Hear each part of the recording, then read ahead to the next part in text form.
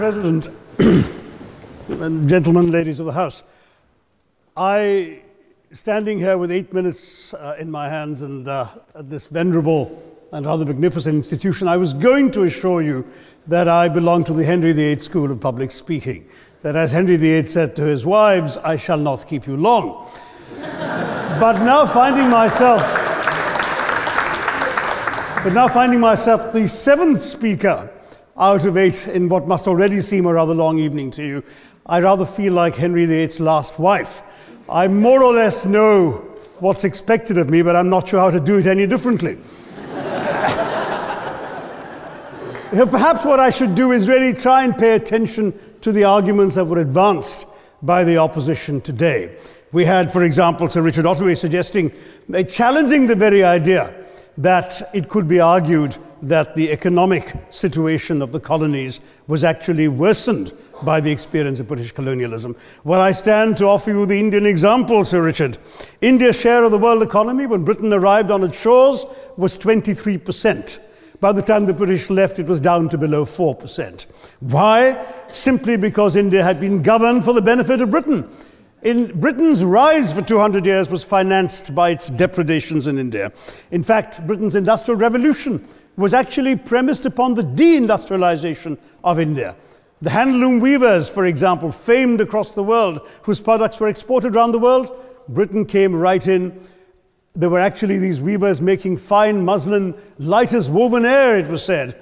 And Britain came right in, smashed their thumbs, broke their looms, imposed tariffs and duties on their cloth and products, and started, of course, taking the raw materials from India and shipping back manufactured cloth, flooding the world's markets with what became the products of the dark and satanic mills of Victorian England.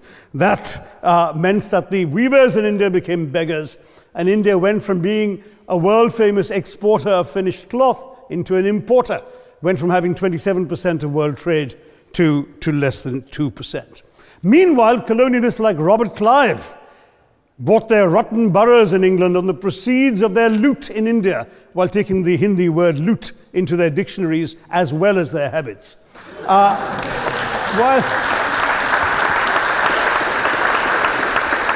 And the British had the gall to call him Clive of India, as if he belonged to the country, when all he really did was to ensure that much of the country belonged to him. By the end of the 19th century, the fact is that India was already Britain's biggest cash cow, the world's biggest purchaser of British goods and exports, and the source of highly paid employment for British civil servants. We literally paid for our own oppression.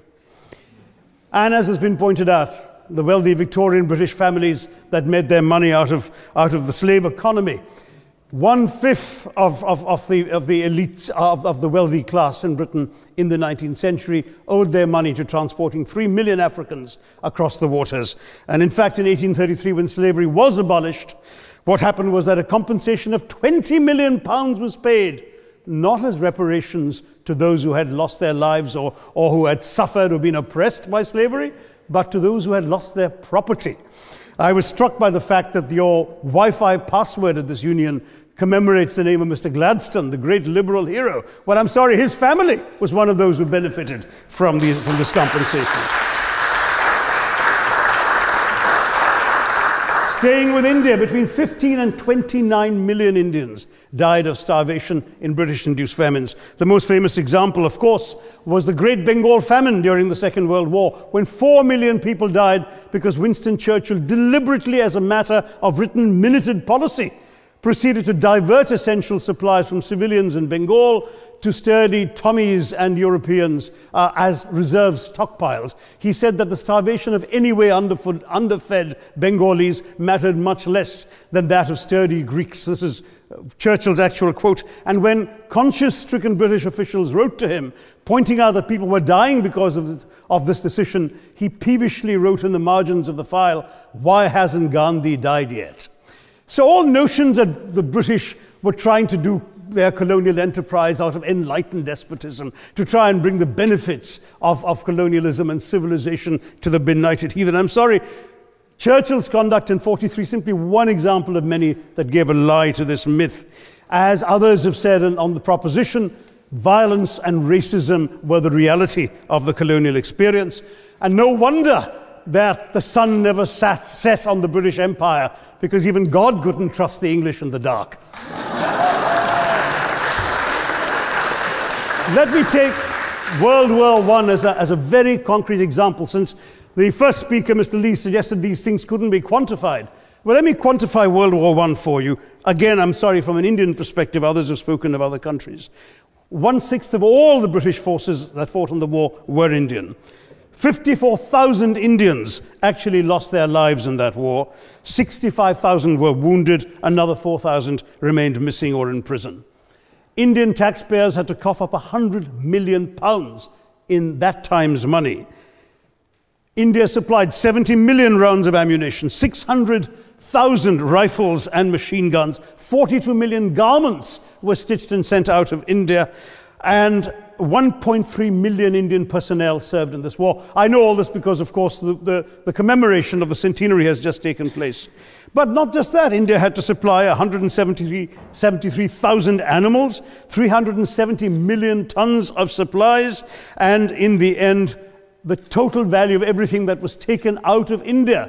India, by the way, suffering from recession at that time and poverty and hunger, was, in today's money, £8 billion. You want quantification? It's available. Second World War, it was even worse, 2.5 million Indians in uniform. I won't belabor the point, but of Britain's total war debt of £3 billion, in 1945 money, 1.25 billion was owed to India and never actually paid. Somebody mentioned Scotland. Well, the fact is that colonialism actually cemented your union with Scotland. You know, the Scots had actually tried to send colonies out before 1707. They'd all failed, I'm sorry to say. But then, of course, came union, and India was available, and there you had a disproportionate employment of Scots. I'm sorry, Mr. Mackenzie has to speak after me. Engaged in this colonial enterprise as soldiers, as merchants, as agents, as employees, and the earnings from India is what brought prosperity to Scotland, even pulled Scotland out of poverty. Now that India is no longer there, no wonder the bonds are loosening. Now, we've heard other arguments on this side. There's been a mention of the railways. Well, let me tell you, first of all, as my colleague, the Jamaican High Commissioner, has pointed out, railways and roads were really built to serve British interests and not those of the local people. But I might add that many countries have built railways and roads without having had to be colonized in order to do so.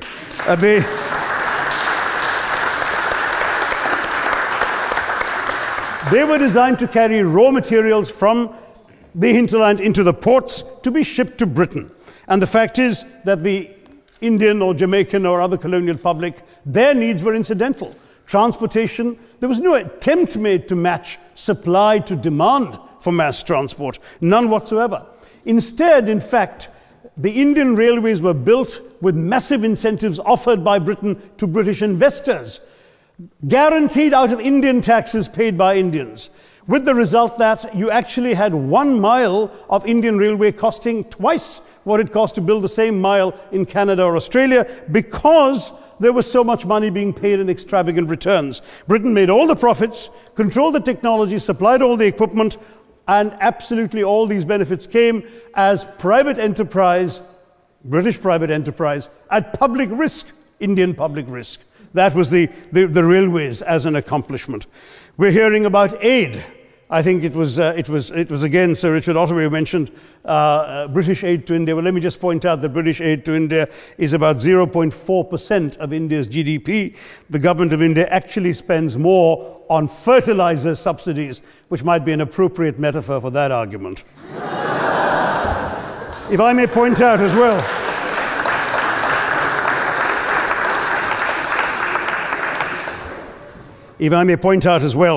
that as my fellow speakers from the proposition have pointed out, there have been incidents of racial violence, of loot, of massacres, of bloodshed, of transportation, in India's case, even of one of our last Mughal emperor.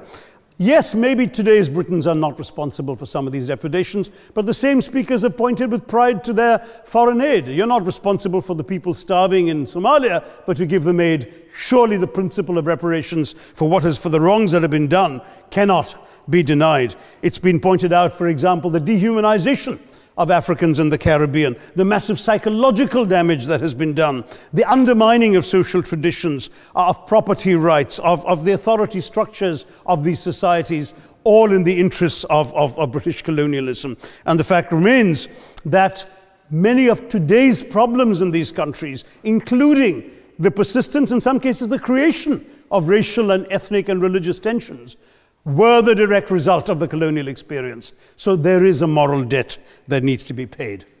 Someone challenged reparations elsewhere. Well, I'm sorry, Germany doesn't just give reparations to Israel. It also gave reparations to Poland. Perhaps some of the speakers here are too young to remember the dramatic picture of Chancellor Willy Brandt on his knees in the Warsaw Ghetto in 1970. And there are other examples. There is Italy's reparations to Libya. There's Japan's to Korea. Even Britain has paid reparations to the New Zealand Maoris.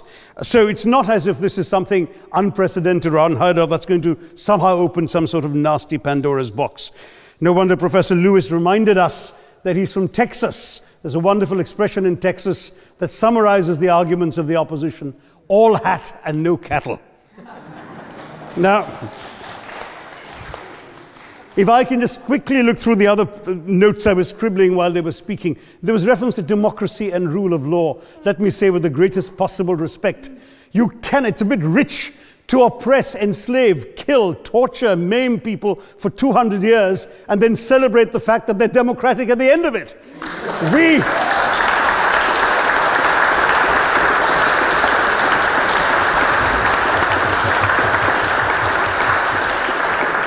We were denied democracy, sir. We had to snatch it, seize it from you.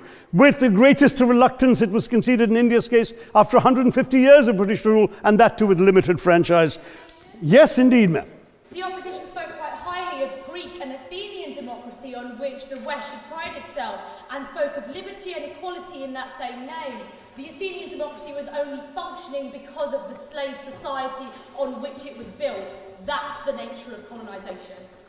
All right, I don't think that needs contradiction, not from me at any rate. But if I may just point out, I think the argument made by a couple of the speakers, the first speaker, Mr. Lee in particular, conceded all the evil atrocities of colonialism, but essentially suggested that reparations won't really help. They won't help the right people. They'll be used as a propaganda tool.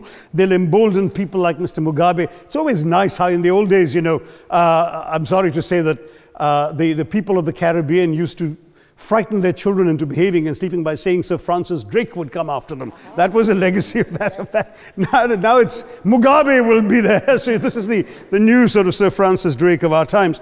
The fact is very simply, sir, that we are not talking about reparations as a tool to empower anybody. They're a tool for you to atone for the wrongs that have been done. And I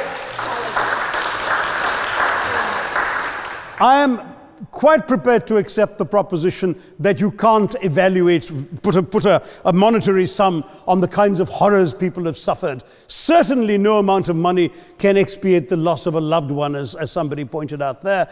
You're not going to be able to figure out an exact amount. But the principle is what matters. The fact is that to speak blithely of sacrifices on both sides, as an analogy was used here, a burglar comes into your house, ransacks the place, stubs his toe, and you say, well, there was a sacrifice on both sides. That, I'm sorry to say, is not an acceptable argument. The truth is that we are not arguing specifically that vast sums of money need to be paid. The proposition before this House is the principle of owing reparations, not the fine points of how much is owed, to whom it should be paid. The question is there a debt? Does Britain owe reparations? As far as I'm concerned, the ability to acknowledge a wrong that has been done, to simply say sorry, will go a far, far, far longer way than some percentage of GDP in the form of aid. What is required, it seems to me, is accepting the principle that reparations are owed. Personally, I'd be quite happy if it was £1 a year for the next 200 years after the last 200 years of Britain and India. Thank you very much, Madam President.